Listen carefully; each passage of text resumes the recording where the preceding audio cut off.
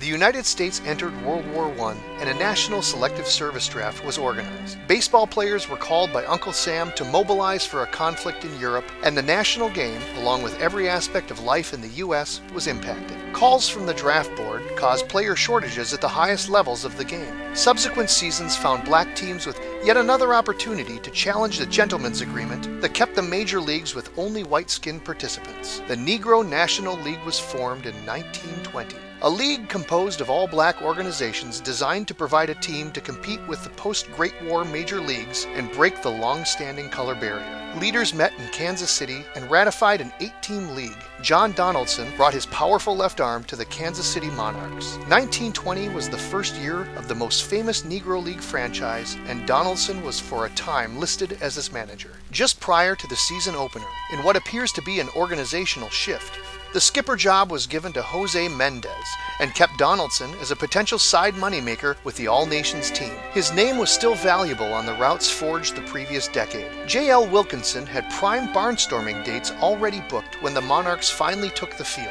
Donaldson played a series with the revamped All-Nations in Omaha just prior to the start of the Negro National League campaign. These games were not affiliated with the league, where a percentage of the gate receipts for each contest were required to go to the new league's offices in Chicago. Wilkinson relied on Donaldson to supplement the Monarch payroll, playing independently with the All-Nations. A majority of his games in 1920 and 21 were in the starting lineup of the Monarchs. In 1922 and 23, he was asked to crisscross the upper Midwest in a primitive automobile, leading the All-Nations as the player manager and main pitching attraction. At age 33, Donaldson's baseball skills were still sharp. His abilities to both persevere in Jim Crow America and fill the war chest of Wilkinson made him perhaps the most valuable Monarch. With the All-Nations in the summer of 1923, Donaldson pitched great ball, throwing a no-hitter in July. He also led his barnstorming team to Duluth, Minnesota, where just a few years earlier, 3 black traveling circus workers were murdered by a lynch mob.